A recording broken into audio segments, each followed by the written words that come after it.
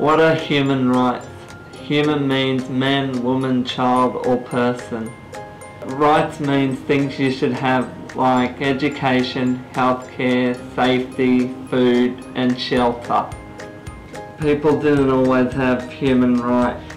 A long time ago some people were treated unfairly. Some people didn't have education, healthcare, safety, food or shelter. A good person said, what about our rights? People kept on doing bad things to each other. Good people said, what about our rights? But this kept on happening around the world until lots of people said, what about our rights? Then something changed. There was rules for human rights. This meant all people were equal, all people have rights. Woohoo!